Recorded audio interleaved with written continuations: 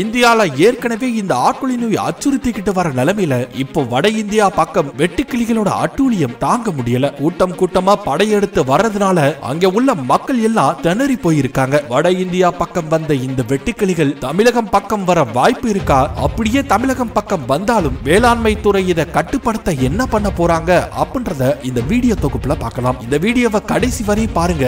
நிச்சயம் நம்ம எல்லாரும் தெரிஞ்சுக்க வேண்டிய விஷயம் இது. அதுக்கு முன்ன நீங்க இன்னும் ஃபர்ஸ்ட் ஜங்ஷனை சப்ஸ்கிரைப் பண்ணலனா சப்ஸ்கிரைப் பண்ணிக்கங்க. பக்கத்துல உள்ள பெல் ஐகானை கிளிக் பண்ணிக்கங்க. வாங்க வீடியோக்குள்ள போகலாம். ஆப்பிரிக்கா, ஆஸ்திரேலியா, அமெரிக்கா, ஆசியா அப்படின்னு கண்டங்களை கடந்து இந்த வெட்டுக்கிளிகள் உலக மக்களை இந்த ஆட்கொள்ளி நோய்க்கு அடுத்து பதற வச்சிருக்கு. இந்த வெட்டுக்கிளிகள் இப்ப வட இந்தியால படையெடுத்திருக்கு. தமிழகத்துல படையெடுக்குமா அப்படின்றதா விவசாயிகள்ட்டையும் தமிழக மக்கள்கிட்டையும் இப்ப மிகப்பெரிய ஒரு அச்சம் கலந்த ஒரு கேள்வியாவும் இருக்கு. இது சம்பந்தமா பூச்சியல் விஞ்ஞானிகள் என்ன சொல்றாங்க அப்படின்னு பார்த்தா, உலகத்துல 28,542 வகையான வெட்டுக்கிளிகள் இருக்கு. அதுல இந்தியால 1750 வகையான வெட்டுக்கிளிகள் இருக்கு. அதுவும் தமிழகத்துல 384 வகையான வெட்டுக்கிளிகள் இருக்கு. அந்த வகையில பார்க்கும்போது உலகத்துல 64 நாடுகள்ல அதிக பாதிப்பை ஏற்படுத்தின வெட்டுக்கிளிகள் சிஸ்டோசேகா பிரிகேரியா அப்படின்ற இனத்தை சேர்ந்த வெட்டுக்கிளிகள் தான். இந்த வகையான வெட்டுக்கிளிகள் கண்டம் விட்டு கண்டம் போகிற வல்லமை கொண்டது. அதே போல இந்த வகையான வெட்டுக்கிளிகளுக்கு குட்டை கால்களை கொண்டது.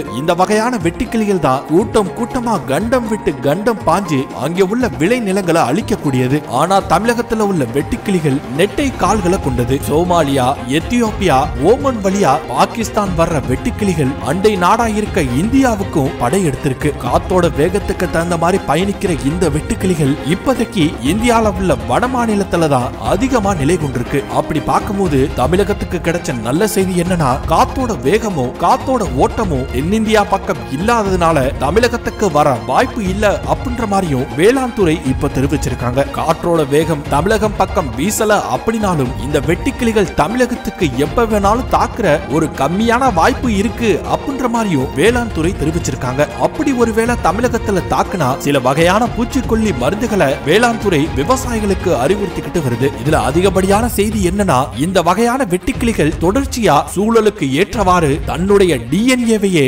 மாத்திக்கொள்ற திறன் கொண்டவையா இருக்கு அப்படின்னு ஆச்சரியப்பட வைக்கக்கூடிய விஷயங்களை வேளாண் துறை தெரிவிச்சிருக்காங்க. அது மட்டும் இல்லாம இந்த வகையான வெட்டுக்கிளிகள் அதோட எடைக்கு தகுந்த அளவுக்கு உணவு பயிர்களை எடைக்கு எடை சாப்பிடுமாம். பயணிக்கிற இடங்கள்ல அந்த வெட்டுக்கிளிகளுக்கு உணவு அதிகமா கிடைக்கிற இடம் கிடைத்தா தங்களுடைய உயிர் வாழ்வதற்கான ஏற்ற சூழல் அப்படின்றத அறிஞ்சு அங்கே தங்களுடைய இனப்பெருக்கத்தை உருவாக்கி தங்களுடைய இளம் கூட்டத்தினரை புதிய பயணத்தை தொடங்குமாறு தன்னை தானே மாற்றிக்கொள்ற திறன் இருக்கிறதுனால இந்த வகையான வெட்டுக்கிளிகளை கட்டுப்படுத்துறது மிகவும் சிரமம் அப்படின்றதும் தெரிய வருது. இதோட ஆயுட்காலம் 6 முதல் 8 வாரம் அப்படின்னு தெரிய வருது. இதோட ஆயுட்காலத்திலேயே 3 முறை வெட்டுக்கிளிகள் முட்டையிடுது. அறுவடைக்கு தயாரா விளைந்து கிடக்கிற வேளாண் பரப்பு எங்க இருக்கு அப்படின்றத அறிஞ்சு அந்த காற்றோட திசையில பயணிப்பதால இதோட பாதிப்பு மிகவும் அதிகமாகவும் இருக்கு. பாலைவன பகுதிகளை ஒட்டிய நாடான ஈரான், ஆப்கானிஸ்தான் ஆகிய நாடுகள்ல இருந்து உருவாகிற இந்த வகையான வெட்டுக்கிளிகள் 1 சதுர கிலோமீட்டர் பரப்பளவுல இருக்கும். 4 கோடி வெட்டுக்கிளிகள் ஒரே நாள்ல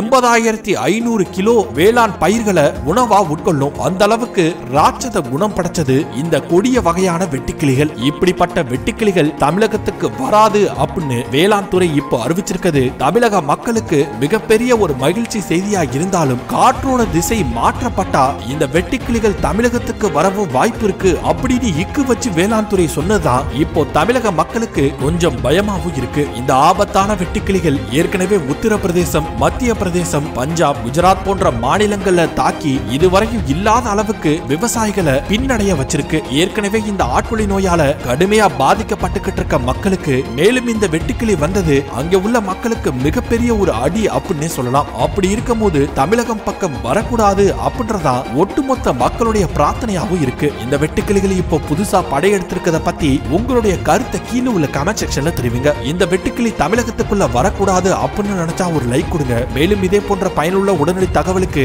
நம்ம ஃபர்ஸ்ட் ஜங்ஷன் சேனலை சப்ஸ்கிரைப் பண்ணுங்க. பக்கத்தில் உள்ள பெல் பட்டனை கிளிக் பண்ணிக்கிட்டீங்கன்னா நாங்க போடுற ஒவ்வொரு வீடியோவும் உங்களுக்கு உடனடியா வந்துடும்.